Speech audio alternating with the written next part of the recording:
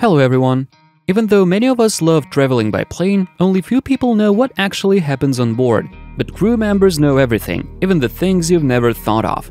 In today's episode, we're going to uncover some of the most intriguing secrets of plane travel.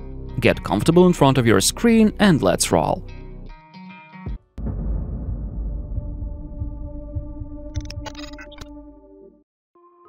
Have you ever wondered why flight attendants close the plane doors long before its takeoff and don't open them right when the plane lands and stops moving? Experienced passengers believe that some airlines pay their flight attendants only for the time when the doors are closed, so letting you out of the plane too early is just against their own interests. If you take a look at a plane's wing, you might find that many of the screws in its cover are missing. This is not uncommon, however. Screws have a tendency to fall out of their holes. According to technical inspectors, this is not dangerous, as long as you make sure that not too many screws are missing. Shockingly, exotic animals, birds and reptiles are transported in the plane's cargo hold together with the rest of the baggage, and quite possibly dead bodies that normally go to the cargo hold too. And sometimes dead bodies leak, turning the cargo bay into a total mess. This isn't as common as leaking fish, however. Thinking about this isn't really scary, but just yikes. Flight attendants warn: a glass in the sky equals 2 glasses on the ground. And that's true.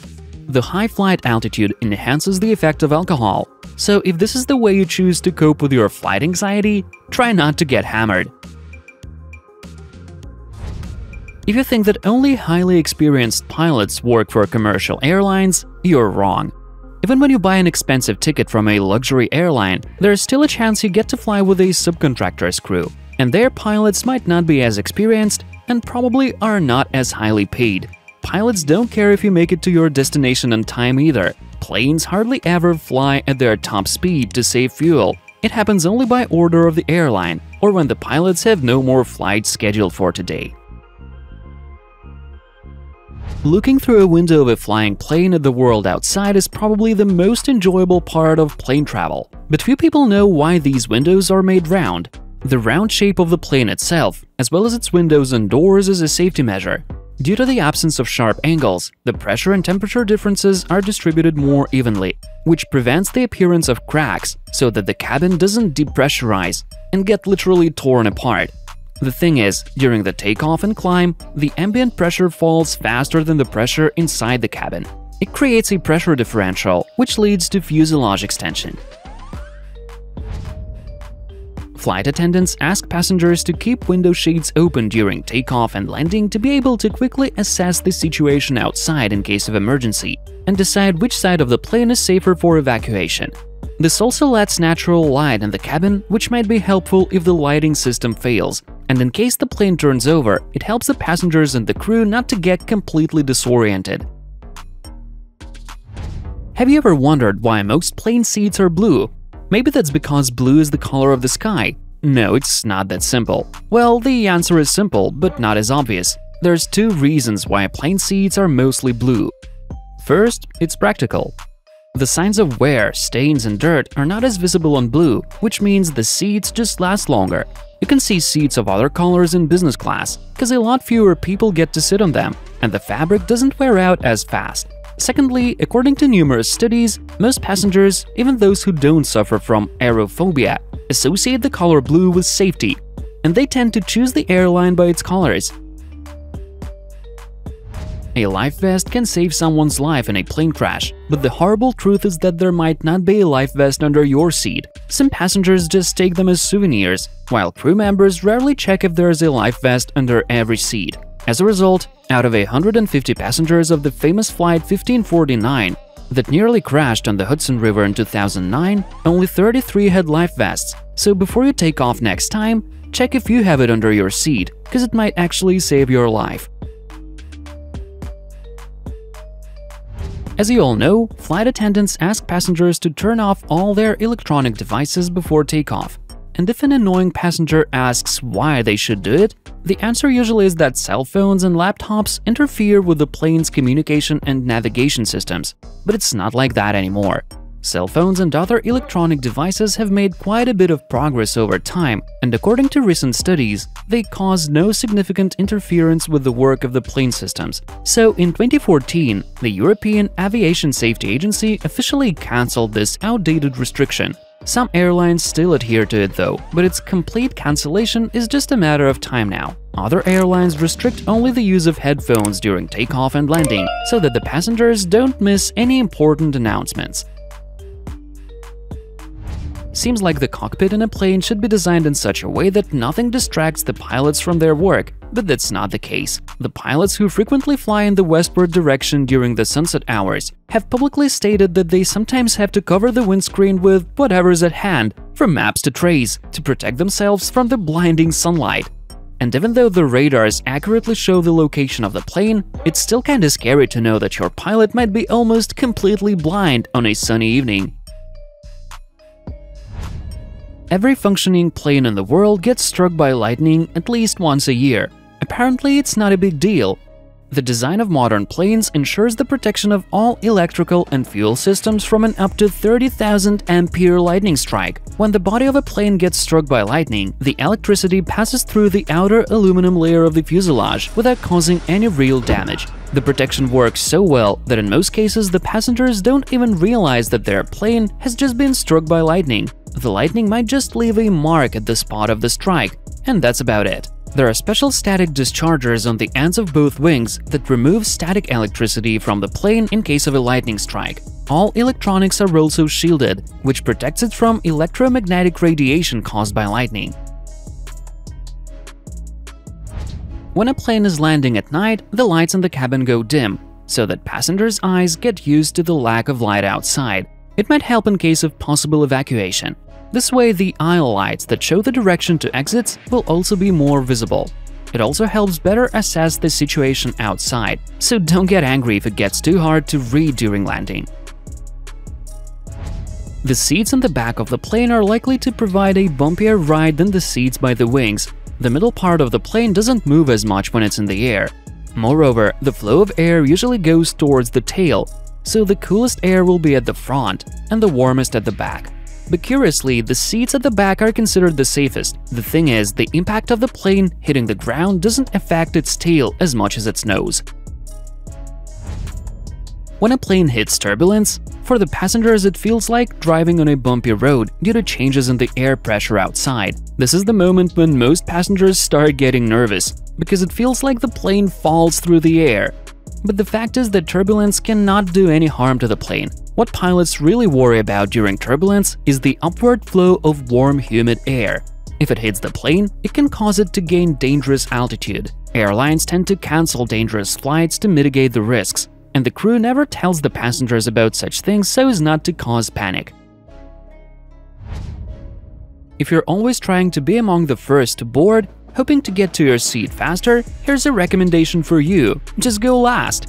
This way, when you get inside the cabin, you won't have to waste time standing in line waiting for everyone else to take their seats.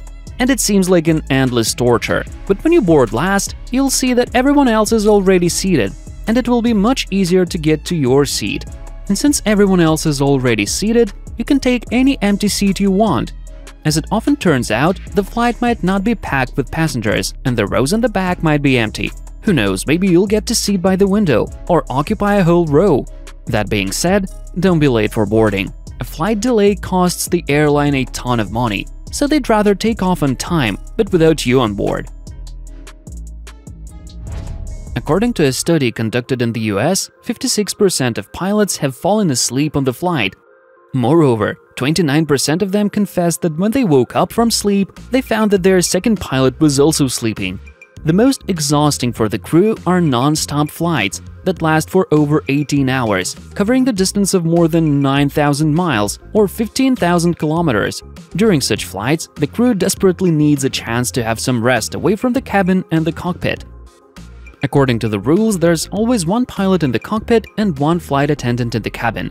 The pilots and the flight attendants are guaranteed up to 5 hours of rest during such flights. Airlines are trying to give their crews everything they need to rest well.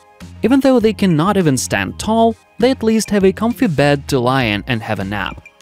Depending on the model of the plane, the break room is located either under or over the cabin, or in the cabin itself. Even though the main goal of any airline is to allocate as much room on the plane for passengers as possible, the crew doesn't really suffer from a lack of space. This Boeing 787 break room for flight attendants is located above the cabin, and there are 5 beds in it. So if it looks like your flight attendant has just disappeared, maybe they're sleeping right above your head. Passengers are always told about how their oxygen mask can save their life in case of emergency. What they don't tell you is that there's enough oxygen in the container for just 12 to 15 minutes of breathing. After that time, the mask becomes just as useless as a makeup bag.